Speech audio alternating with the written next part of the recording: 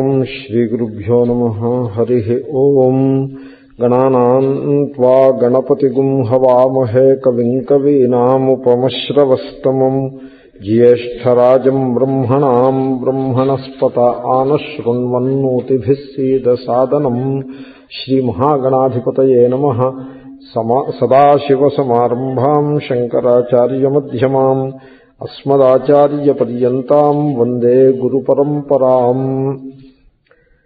ఓం ఆప్యాయంతు మమాంగాని వాక్ప్రాణశ్చక్షుశ్రోత్రమథో బలమింద్రియాణి చ సర్వాణి. సర్వం బ్రహ్మోపనిషదం మాహం బ్రహ్మ నిరాకుర్యాం మా బ్రహ్మ నిరాకరోద. నిరాకరణమస్త్వనిరాకరణం మే అస్తు. తదాత్మని నిరతేయ ఉపనిషత్సు ధర్మాస్తే మయి సంతు తే మయి సంతు. ఓం శాంతి శాంతి శాంతి. The seventh Mantra, you may say with me. సయ ఏషః అణిమా ఐతదాత్మ్యమిదం సర్వం తత్సత్యం స ఆత్మా తత్వమసి శ్వేతకేతో ఇతి భూయ ఏవ మా భగవాన్ విజ్ఞాపయతు ఇతి తథా సౌమ్యేతి హోవాచ.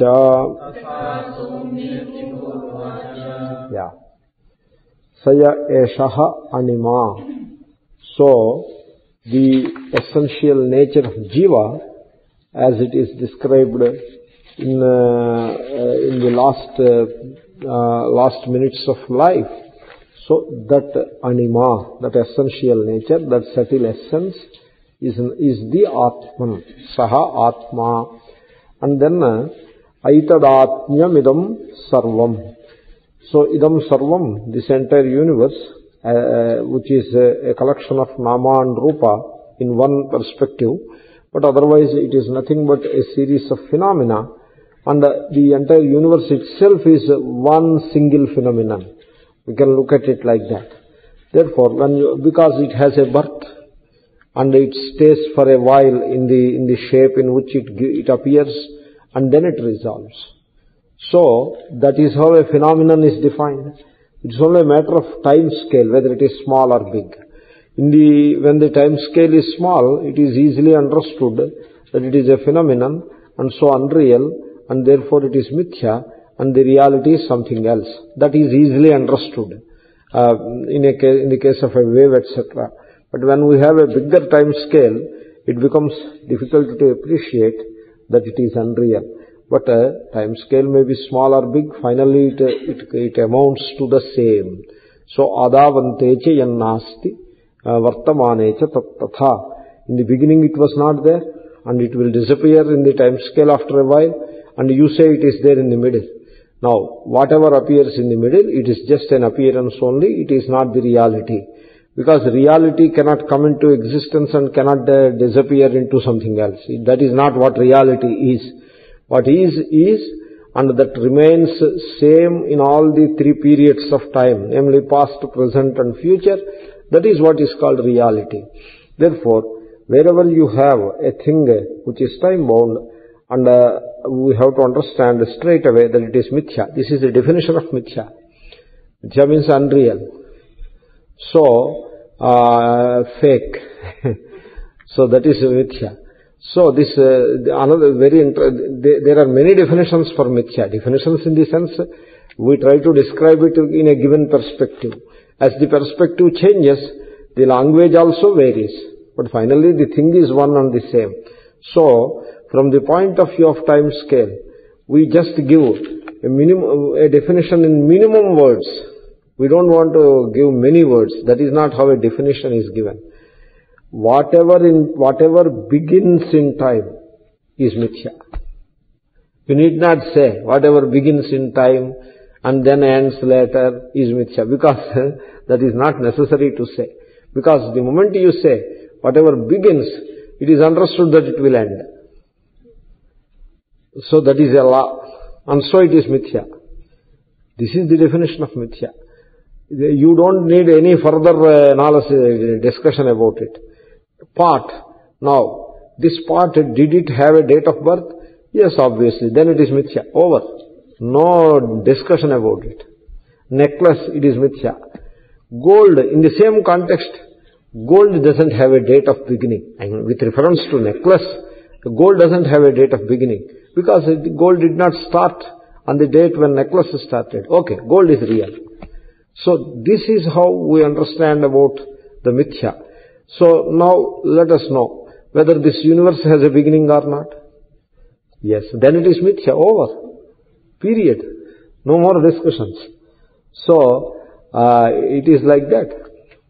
Anyway, so then if the Jagat is mithya, then what is the real? Aitadatmyam idam sarvam. So all this universe, idam sarvam, sarva means all. You know what is this all? It can be all phenomena, if the person has got that vision. Or it can be, in a very gross way, it can be all objects. So all these objects have this sat, sadekamevadvitiyam, that sat, as their atma, aitadatmyam. Etat atma yashante, or sarvam yasya tat. All this has this sat as the atman. What is this atma? Atma means yathatmyam, or yatharthata, or satatvam. These are the Sanskrit Vedantic words. So, the reality, the essential content. I am giving a few English words which I use very often. So, the matrix, the underlying reality, this is what is called Atma. So, this Atma, the Atma of this entire universe is one and the same. It's not that every object has got one different Atma. It's not like that. So, even from the point of view of Tejobanna, if you look at an object, say the sun, it is made up of Tejobanna. Moon, Tejobanna. Only percentages vary. The earth, Tejobanna. The entire universe is Tejobanna. Therefore, you have to say, for every one of these objects, the Atma is Tejobannam. And once again, we give Tejobanna just as an intermediary step. Otherwise, what happens, suddenly you say, you show a mountain and say, the Atma of this mountain is Sat. It becomes difficult.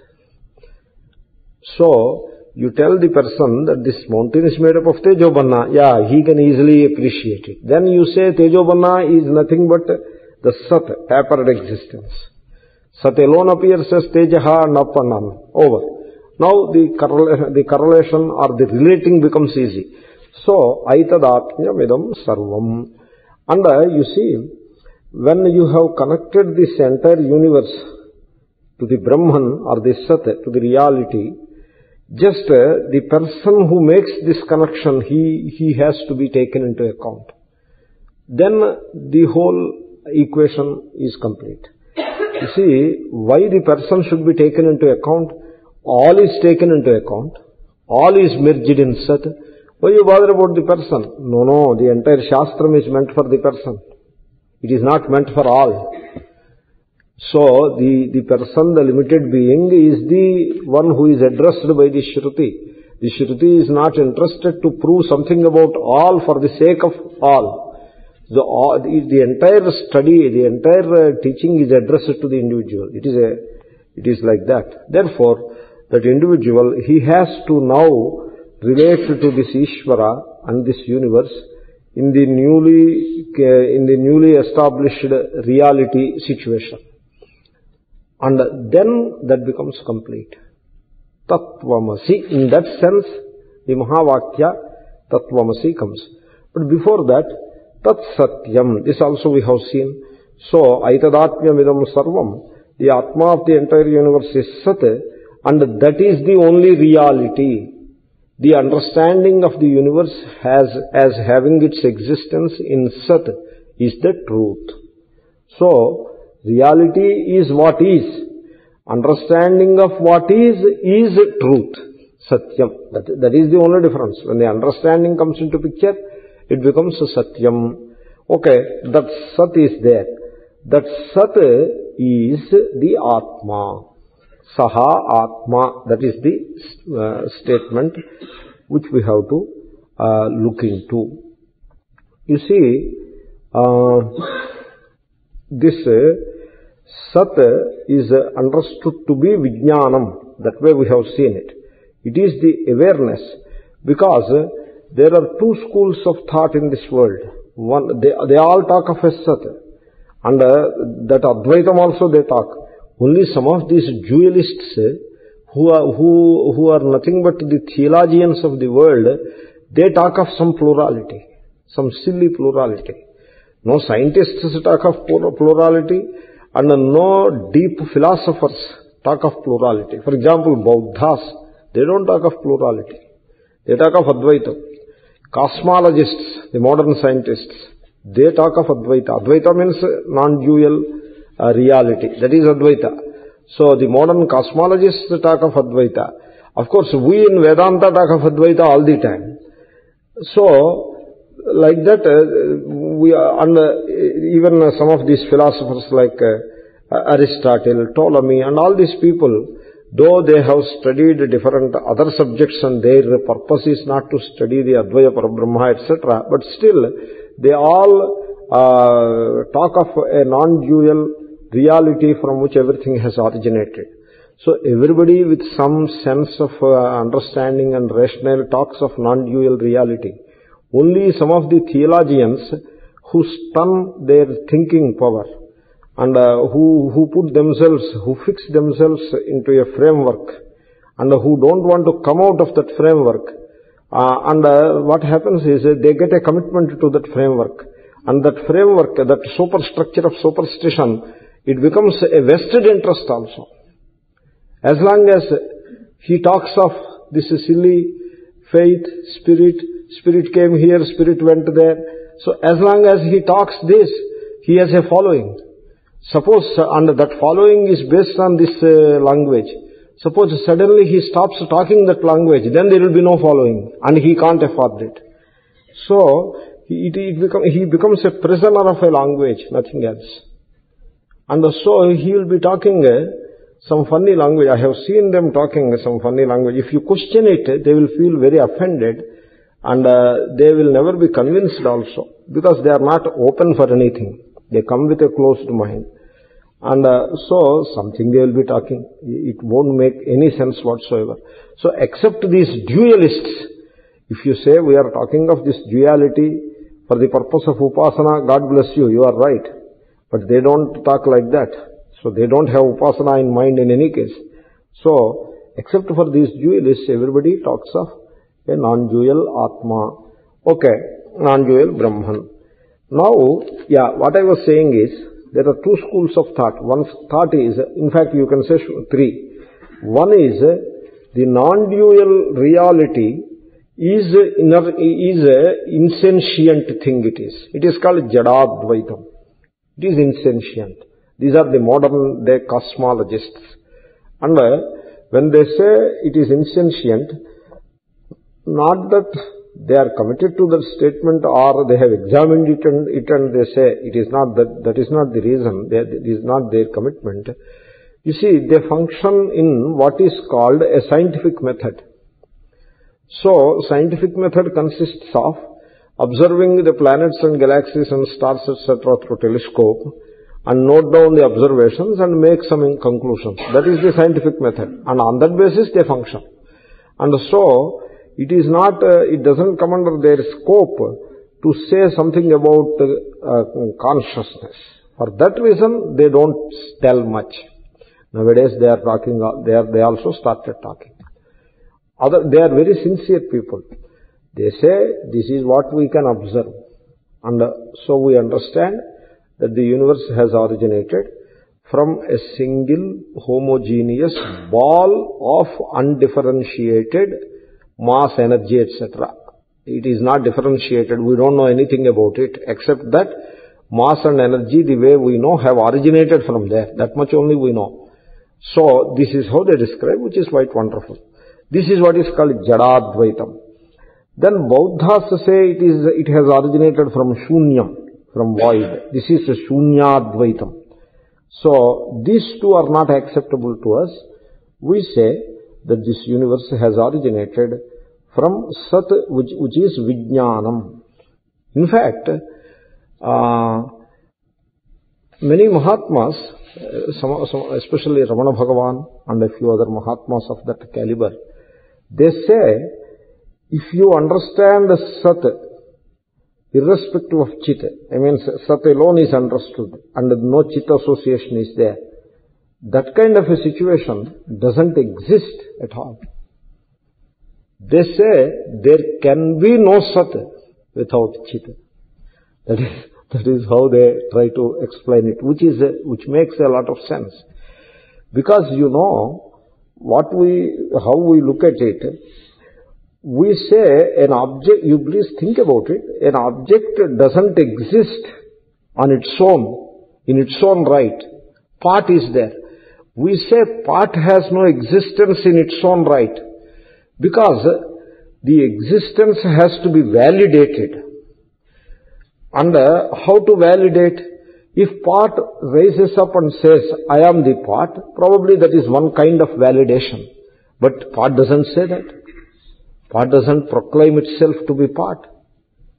Then how to validate its being part? No, I say it. I say that it is part.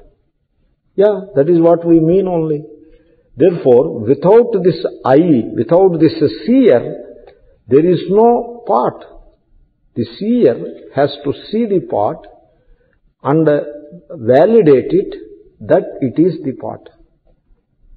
That has to be done. Otherwise there is no part. So, now, part is a Sat, part means part is, asti, ghataha asti. So that isness, namely this Sat, has to be validated by a Chetana Purusha. Now, how the Chetana Purusha validates it? Will he stand apart from the part and validates it? No, that way he can never validate it. As long as the part stands apart from me, part cannot be validated. What has to happen? The part has to be imprinted on the mind through the sense organ. And finally, what I see is not the part outside. What I see is the mental part. The mind which has now modified into the part form, that is what I see. I don't see the part outside. There is no way of seeing the part outside. From outside the light rays fall on the retina, and so a mental part I see. Therefore, when I validate that it is part, that part is a mind modification, a thought it is, a thought frame, and as a thought frame, it is never different or isolated from the Chaitanyam in which it arises as a wave. Therefore, the Namarupa of the part, which validate the partness, so they exist as a thought frame in the ocean of consciousness. Only when this happens, you have a statement, part is. So part gets validated. Therefore, nobody should be under the impression that there are things outside, is, and the knower is inside, asti is outside, bhati is within. It is wrong. In fact, this outside-inside problem came because of identification with the body. If the body line could be ignored in some way, then what is outside and what is inside? This outside-inside thing is with reference to the body line, and this body line is a funny thing it is. It is also outside in a sense. Therefore, you just think about it, the entire universe, including the body, is outside, because it is an object of my understanding. This I told earlier. Or, the entire universe, including the body, is within me, because it arises as a thought or as a disturbance in me, the awareness. Therefore, either everything is external, including the body, or everything is internal, including the body, and the universe. So this is the way we have to understand. Therefore, you can never separate the Sat, the existence, from the Chit. Me is Chit, inside means Chit. So, this Sat is Chit, Chit is Sat. Therefore, Shruti doesn't care to put an adjective there. Sadekameva advitiyam it says. Because it is talking of the origin of the universe, and the universe is taken to be a thing which is. And therefore, the entire emphasis is on is and isness. So it is Sat. But then this Sat is nothing other than Chit. That aspect Shruti doesn't care to say or explain at that point. It is now adding that aspect now, because now this Sat has to be correlated with the seer, with the person, who is the one, that is the jijnasu, who has to understand the reality and who has to come out of the samsara. Therefore, he is not just one more object or any such thing. He is the Chaitanyam in which everything is shining. Therefore, now for the first time, the word Atma is introduced. Till now, Atma is not, it has not come into the picture. You may say, Aitadatmyamidam sarvam. That Atma is not, it is used in a different sense. There, Atma is the essential reality. Here, Atma is you. You, the knower. So, Sa Atma. In fact, Saha is that Sat, Sadekameva Advitiyam. So, that Sarva Jagat Karanam, Sat, that Brahman, that is you, Tattvamasi, Saha Atma, that happens to be the Atma. You see, once you understand this Atma correctly, then only Tattvamasi becomes meaningful. Otherwise, Tattvamasi remains as an equation unknown to me. Therefore, Saha Atma, first the student is introduced to what is called Atma. And once he understands Aitadatmyamidam sarvam on one side and Sa Atma on the other side, then the equation will be appreciated very well. So, Aitadatmyamidam sarvam, it is what is called Tattvadartha Sodhana. Means, what you think the universe to be is wrong. The universe, the way you understand, it requires a modification. In your understanding, a modification is required. Because there is an error in your understanding, that error has to be removed. This is what is called Shodhana. Shodhana means cleaning. So, your understanding of the universe is cleansed in a way. And now you will have correct understanding. Then, that is the first step to be done. Therefore, you see what people think, Saha means Ishvaraha, or Tat is Brahman. Anyway, you can use, here all the genders are used. It is used as Saha, which is masculine, Sa Devata, feminine, and Tat, Tattvamasi, Tat, which is neuter. All the genders are used because we have already left this gender far back. This gender problem is there only with the theologians, I suppose. They claim that the God is a male.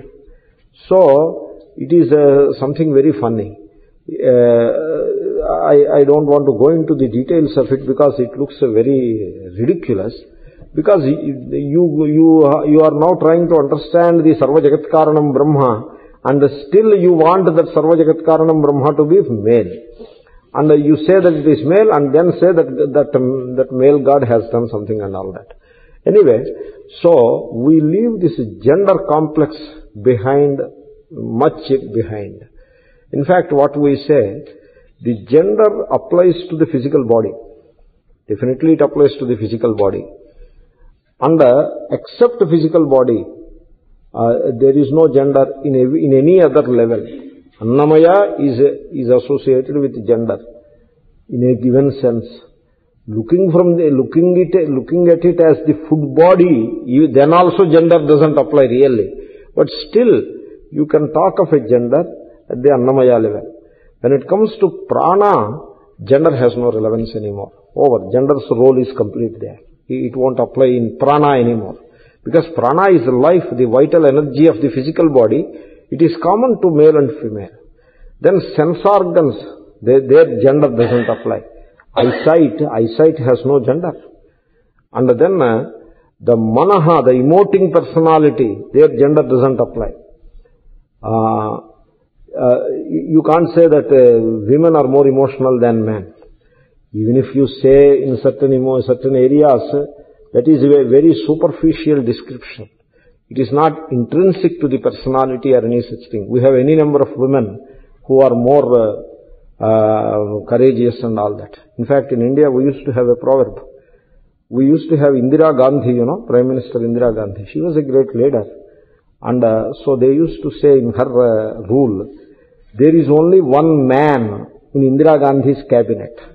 Cabinet has got 25 members, 25 ministers, like secretaries here in this country.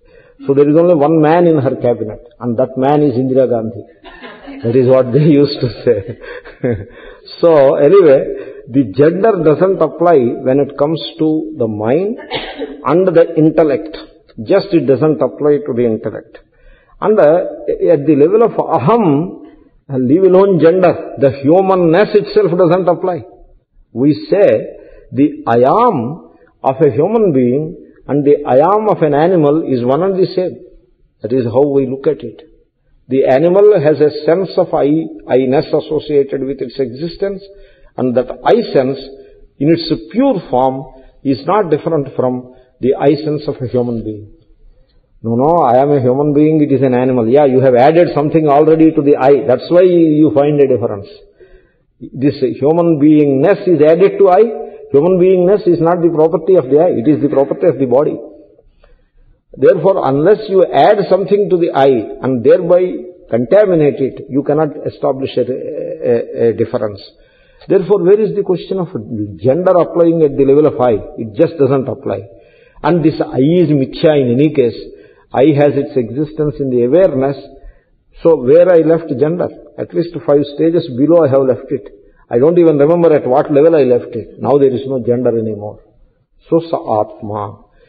Then why you use saha? Saha, this atma happens to be pumlinga in Sanskrit language. We go by grammar.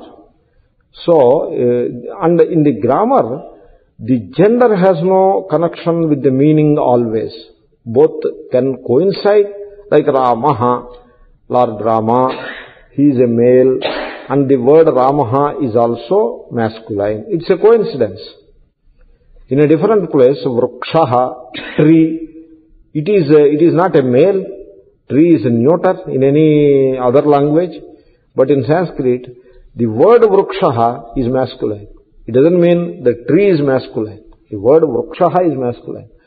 Therefore, it is like Meghaha. Meghaha means the cloud. It is masculine. Vidyut means the lightning. It is feminine.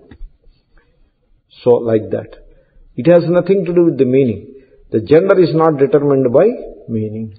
I am saying, somebody should not misunderstand that Atma is Pumlingam, so masculine gender, therefore the Atman must be male. It should not be like that. So that kind of a silly mistake should not be there. So Atma. Then Saha Atma. So Atma means you really, not you the way you take yourself to be. The you which is correctly understood. That is Atma. We will see that. This is called Tvam Padartha Sodhana. So the Tat has to be understood correctly. In our understanding, Tat means a God sitting somewhere. This is what is called Parokshatvam. Tat is necessarily taken to be not local, not around. It is Paroksha. Tat means Paroksha. You know what is Paroksha? Not seen before us, not available for perception. That is called Paroksha. Pratyaksha means available for perception. Paroksha means not available. Therefore, God must be somewhere in the heaven or Vaikuntha, etc. So that is God. Tat means that. That's why they show up also. So that Tat. And by the time you do Shodhana of that Tat, what happens, the Parokshatvam of God is gone. The Parokshatvam is there, non-availability, God is not around. So that kind of an understanding is there only in the absence of proper investigation. Shodhana is investigation. So by the time we do proper investigation and appreciate the Godhead properly, it is no more Paroksha. Because, the problem is, as long as God or Tat is understood to be Paroksha, the equation won't fit. Here the equation is between Paroksha and Pratyaksha. So first the Parokshatvam has to be knocked off. So how to knock off the Parokshatvam of the God? Aitadatmyam idam sarvam. So this sarvam, idam sarvam, this universe, it is not Paroksha, it is Pratyaksha.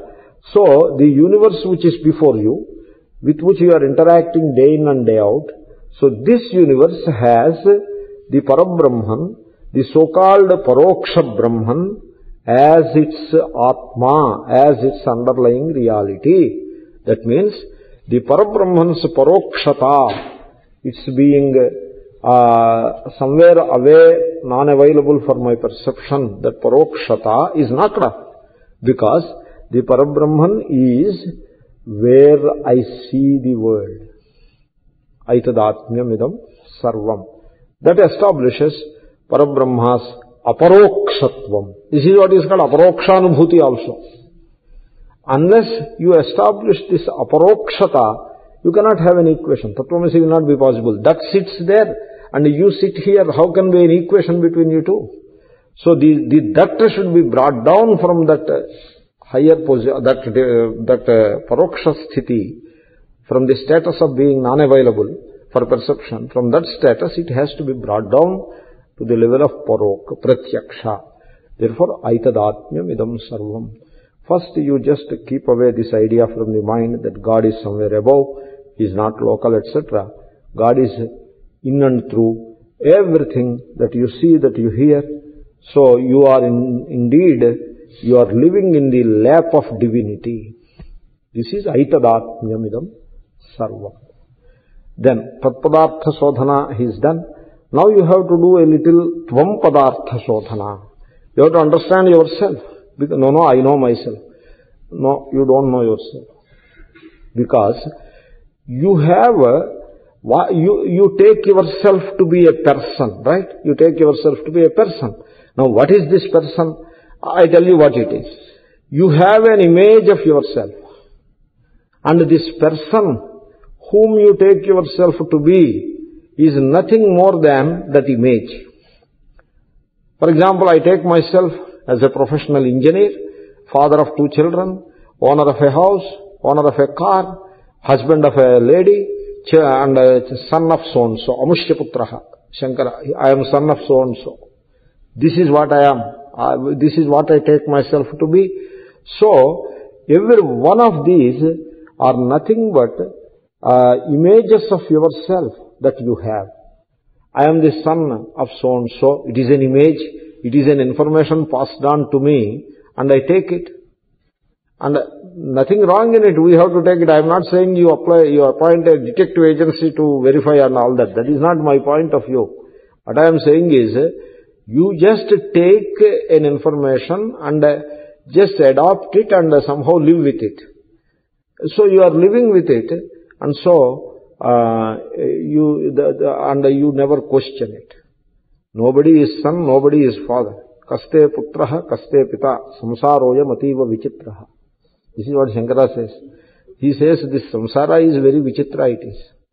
Very dumbfounding it is. Very confounding, whatever they say. So because somebody says he is the father and somebody else says he is the son. In my opinion, I don't see any father-son relationship because these are all mithya.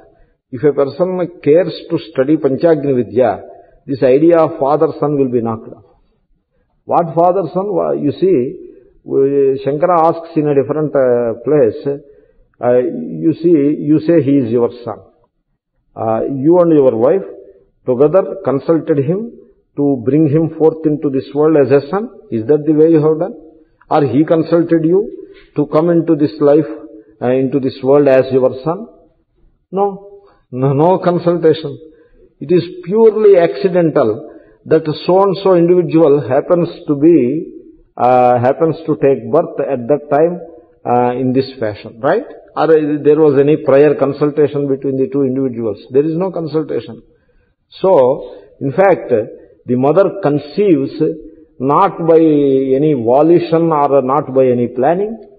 So, it is all accidental at the best you can say, or you can say all these events are happening under the guidance of a higher power. That is all one can say. So the woman conceives under the guidance of a higher power, and the cell grows into a fetus and further into a good child, not under the volition or the deliberation of the mother. It happens on its own. The birth also happens on its own, and the food is available in the nature, and so we just happen to be instruments of carrying this food to the child, and so the child grows, and so I am not this body in the first place, but a child who has originated from this body, I take him to be my son. So, samsaroyam ativa vichitra. It is, we never care to investigate it. In fact, for the child to take shape and take birth, there are 5 agents. In the entire sequence, there are 5 agents. And one of those 5 agents is the mother. And one more agent is the father. Therefore, and there are 3 other agents in the entire sequence. And we conveniently disregard all those 3 and take up the responsibility of this child coming into this world entirely upon ourselves. We claim that we have brought this child into this world, which is wrong. Because, as I told you, if you have brought that child into this world, did you consult that child? Did the child consult you? Did you plan it that way? Did you implement it with your own effort and all that? No, there is nothing. Every event involved in the entire process of birth of a child, starting from this journey of this child from heaven to this point, it is all happening under the guidance of a higher power, and you happen to be there. Ramana Maharshi used to give an example. You see, in Indian temples, there is one figure sitting at the foundation, and the entire temple, which is 100 meters high or whatever, so that temple is there, it is standing, and it has got its strength of standing, in pillars etc. will be there, but this small figure will be there at the gate, at the entrance. This figure, it looks as if it is carrying the entire temple on its head. That figure looks like that. The artist, he sculpts that figure that way. So that figure, a small figure, a chota figure, it will be holding this head like this, and it looks, the facial features also look as if it is carrying a heavy load. I tell you, if you just give one hammer, one time hammering that figure, it crumbles. It is just sticking on to the whole structure in a corner. And you just hold it strongly and pull it out, it will come out. Nothing will happen to the structure. Structure is not even disturbed by an iota, and the figure can be pulled out. But that figure thinks that it is carrying the load of the entire structure. It looks like that. So we also are like those figures. We feel that I am the father, I am doing all this, I am this, I am that, so many. I tell you, it is all wrong. Therefore, what I am trying to say, where I started, you take yourself to be a person, and that person which you consider yourself to be is nothing more than image of yourself that you have. And that image is wrong. This is what I am trying to say. Because that image is constituted by a few ideas, like I am the father, I am the son, I am the professor. So such a few ideas together come together, they come together into a bundle, and this bundle, it includes or it encloses a nucleus, a fake nucleus, which is called a person. Therefore, there is no person. Ears, they function, and you have a process of hearing, and you say, it is me who hears. So like this. So this person is wrong. This person, which is, I don't say who also, which only I will say, because it is an image. This person, which is nothing but an image, okay. Is that image standard for a while at least? I say, this image of yourself that you have for yourself is such a vulnerable image, so a bacteria can crush that image. And A stock market upsurge or downward trend can destroy that image. What kind of image it is? So it is such a vulnerable image. If the breakfast is not forthcoming, this image receives a beating. And so I am no more comfortable with myself. That means my image is already shaking. And also, this image, it varies from period to period. The image which I had about myself in childhood is not there now. It is no more that image. It is totally transformed. I don't know when it is transformed also. Then in the young age, I used to be a different person. Another image. And that is totally gone. Now I have a more mellowed image. So some funny image I have about myself. And this image you just look 10 years ahead and just think, one can think for himself. After 10 years, will I be holding on to the same image? Certainly not. So what image you are talking about as a person? There is no clean-cut, stable image also. It varies on a daily basis or even on an hourly basis. Therefore, there is no real image. In fact, we say, you have not yet discovered your individuality. Because whatever individuality you are holding on to, assuming that to be yourself, is varying in such a fast pace, it is not real, because a thing which varies on a daily basis, how it can be real? It is not real. And it is not worth holding on to. And then the question remains, what am I? If the image which I hold on to is not me, then what am I? Yeah, you should know it. Then you tell me, we will know it. Yeah, I will not tell you what are you, but I can tell you what you are not. That is all I can do. Therefore, you are not that image. Then what am I? I cannot tell you what you are. I can only tell that you are not that image. If you have any further ideas about yourself, I can assure you all those ideas are wrong. Then the question remains, what am I? There is one question in this universe which has no answer, which cannot be answered in an explicit fashion. In so many words, it cannot be answered. Therefore, that question remains like that. What am I? Because what am I cannot be answered in a descriptive way. By the time you try to answer it with a description, it proves to be wrong. Because I is the Pramata who knows everything, who describes everything, who sees everything. How the essential nature of that Pramata, the awareness which sits behind that Pramata and makes the Pramata wield these Pramanas to know things, how that can be made an object of all these Pramanas? No way. Then what to do?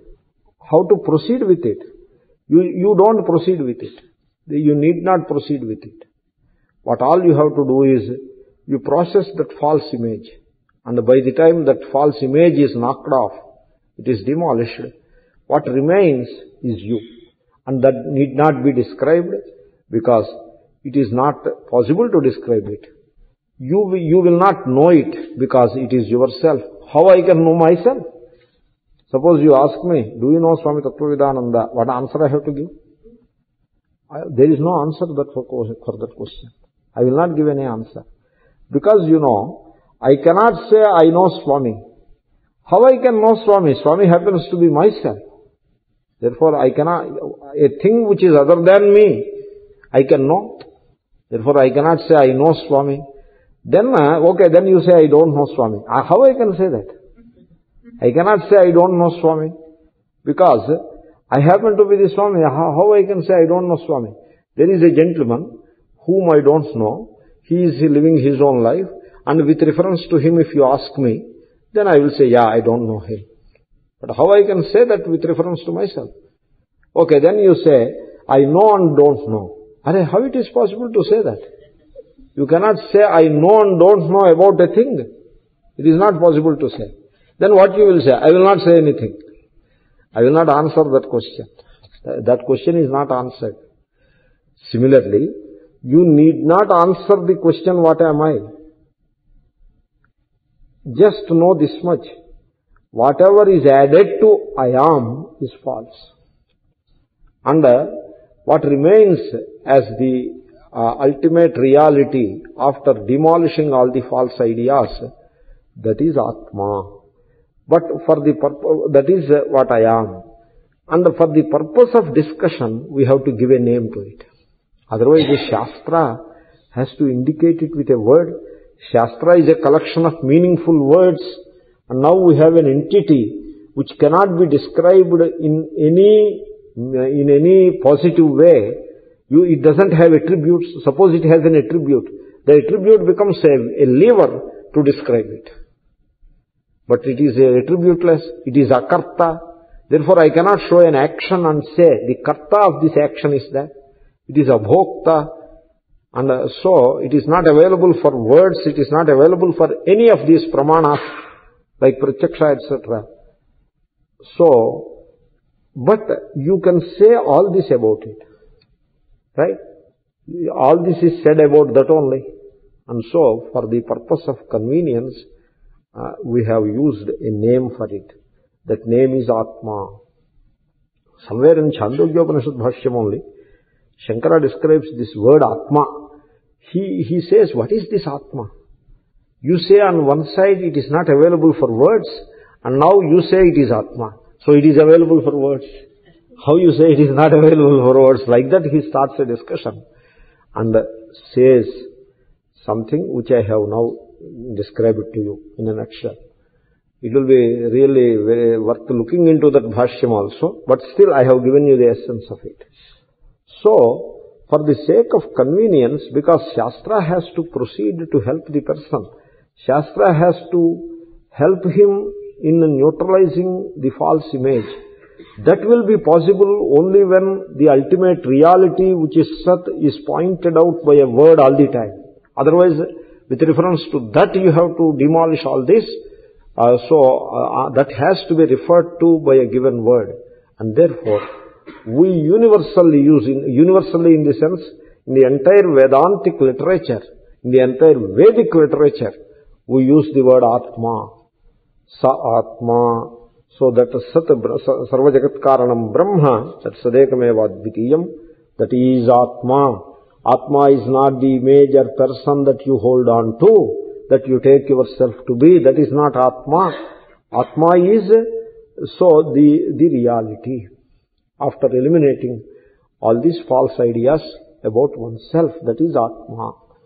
Then this word Atma, it is not some haphazard word picked up from somewhere to indicate that reality which cannot be described in words. It is not like that. Even while picking up a word for a thing which cannot be described in words, the Shruti utilizes some understanding and uses a very beautiful word with a wonderful etymology and all that. Therefore, this is an occasion to know the meaning of the word Atma. So, once again, by the time you know the meaning, you will not be knowing Atma as one more object. You will be knowing Atma as not an object, but the awareness in which every object shines, the awareness in which all ideas rise. So that way you will know it. And so we have a beautiful verse quoted by Shankara in Kathopanishad Bhashyam. I have verified yesterday. I originally thought it is from Aitareya, but it is from Kathopanishad. He has described it. So, in Kathopanishad, Dvitiyadhyaya Prathamavalli, there is a mantram called Paranchikhani, Yatrunat Swayambhuhu, Tasmat Parang Pasyatinantaratman. Like that a description is there. There, the word Atma is there. Kaschiddhiraha pratyagatmanamaikshat avrutta chukshur amrutattvamichan. That is the verse. There the word Atma is there. Also in that Bhashyam, Shankara has quoted this Atma Shabda Nirvachanam, the definition of the Atma Shabda, from another source. The source is Vishnu Purana, I think. So the verse is like this. This is quite often quoted by students of Vedanta. Yachapnoti yadadatte yachatti vishayaniha yachasya santato bhavaha Tasmad Atmeti Katyate. So, now we have to talk about that Sat from the point of view of this person. What is the person's relationship with that Sat? That is the way in which the word Atma comes into the picture. You see, the person, when you talk of a person, he has three states of existence. One is Jagrat, the second is Swapna and Sushupti. So these states, wakeful state and desire, and dream state and sleep state, we will have some discussion about these states in the Deepavali Vedanta retreat also. There the topic happens to be this, from Brihadaranyaka. Anyway, so what we have to understand is, each state is nothing but a series of experiences. That way you have to understand. In fact, it is first necessary to know that the wakeful state consists of not objects as such, but the experiences thereof. That way you have to know. You see, people, they fail to recognize this fact on their own. They cannot figure it out unless Shastra teaches. You see, we understand that I wake up from the sleep, and so now I come into a waking state, and there are many objects in the world. This is how it just appears, and we take it to be true. But it is a description, all right. You can always say that, nothing wrong, but it is a very empirical statement. The reality is, the waking state is not constituted by objects and objects and objects.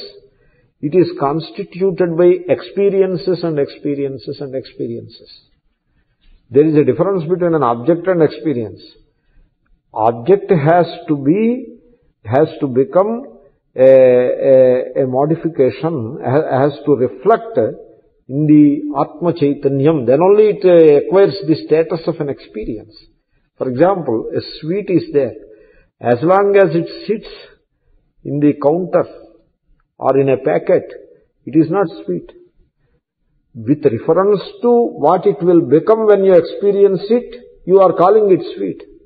Even sugar, it is sweet only when you put it on the tongue, and only when it becomes an object of your experience. And if suppose before the discovery of sugar, there were human beings. Before discovery of sugar, there were human beings. Just imagine a situation like that. Equal is there. If not sugar, equal is there. Before the discovery of equal, there were human beings right now, you know. So before the discovery of sugar, there were human beings. And they may be looking at this object sugar also, but they don't know it as a sweetener. Unless one gentleman tasted it and said, it has got a very peculiar taste, which we have not known till now. Like discovery of coffee. How coffee is discovered? This is how it is discovered. Some goats were eating these coffee leaves, and after eating the coffee leaves in Africa, they got very excited and they were more happy. Earlier they were very dull and all that. So this shepherd fellow, he noticed it. Why they are so active and suddenly why they are so enthusiastic? There must be something behind it. So he carefully followed them and observed them, because they are coming again and again to the same spot every day. So they noticed that they are eating a particular herb. He picked it up, that herb, and he ate it too. And he felt some enthusiasm in himself. And that is the discovery of coffee. Then instead of eating dry, wet leaves, it is better to eat dry leaves. And it is better to make a decoction and drink it rather than eating the leaves, because it is all nuisance. So that is what is happening in the mouth anyway. When you eat a leaf, then what happens? Its decoction is extracted by the salival juices. So why not do it outside and drink it? So like that all discoveries have added later. Therefore, there is no coffee until and unless you experience it. So what I am trying to say is, all waking state is a series of experiences. That way you have to know it. This is what is called trying to understand what seems to be outside is not really outside, it is within me. This fact has to be understood. People live in this Brahma, in this delusion that there is a world outside and they live in this world, which is wrong. The reality situation is there is you are there, and in you the world exists. That is the reality. Therefore, now what I have to do, the objects which are supposed to be outside, I convert them to be what they really are, namely they are experiences. So, by the time you convert an object into an experience, already you have achieved one half of the job, namely transferring the world into you. Now, when you say it is experience, is it outside or is it in me? It is in me. Therefore, the wakeful state is a series of experiences. Okay? What is an experience? We get up and have a cup of coffee, then take bath. Bath is an experience. You feel more fresh. Like that, everything is an experience. So all these experiences put together, you get tired. You experience so much that you are tired. That you are tired. Mind and indriyas, everything is tired. Now you go to sleep. That is one more experience. So anyway, so each one of these experiences in the waking state, what is its reality? You see, an experience is possible only when experiencer is there. In the absence of an experiencer, there cannot be any experience. Right? Now, so from experience I am now coming to experiencer. All inward looking approach it is. Object I convert to experience. Now I connect the experience to the experiencer. Now I will ask you a question. What is the relationship between the experience and the experiencer? Very obvious.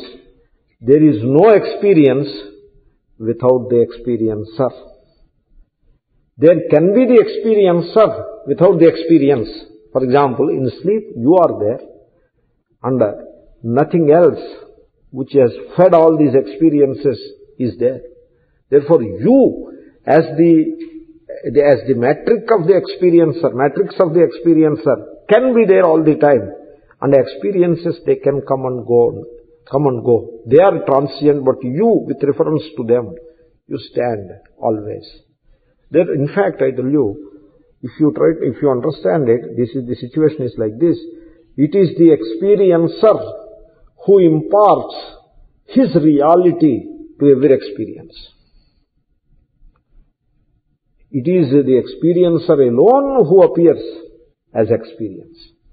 When I put a sweet on my tongue, me, the person, is so totally transformed into that experience of that taste. So an entire person is transformed into that experience. Therefore, me, the person, that's why if my mind is elsewhere, I will not be able to experience the sweet taste also. Or when I am sleeping, when I am in deep sleep, you put some sweet ball, push some sweet into my mouth, I will not be able to experience it.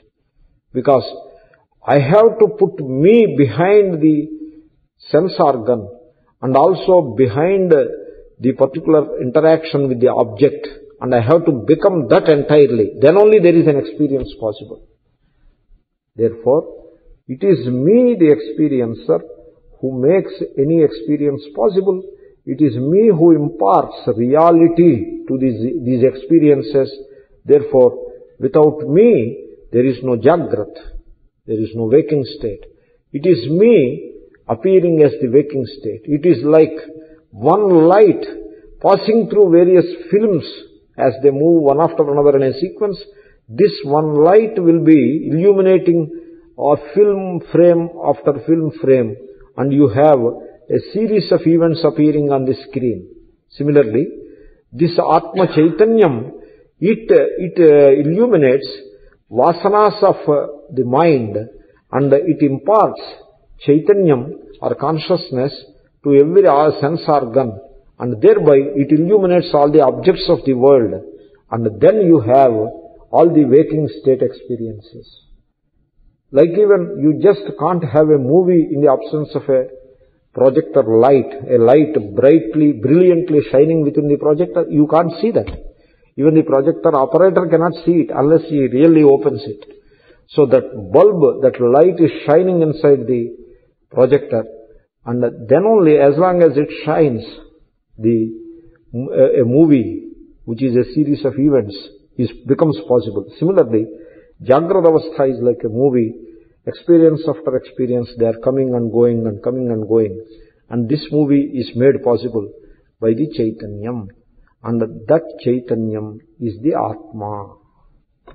So, Yachapnoti. Yada datte Yachatti Vishayaniha. That Yachatti Vishayaniha is the Jagrata Avastha. Yacha Apnoti is the dream state. Yat Adatte is the remaining state, sleep state. So this I will continue in tomorrow's class. Om Purnamadah Purnamidam Purnahat Purnamudachyate Purnasya Purnamadaya Purnamevavashishyate. Om Shanti Shanti Shanti. Harihi Om Shri Gurubhyo Namaha. Harihi Om Tat Sat. Shri Krishnarpanamastu.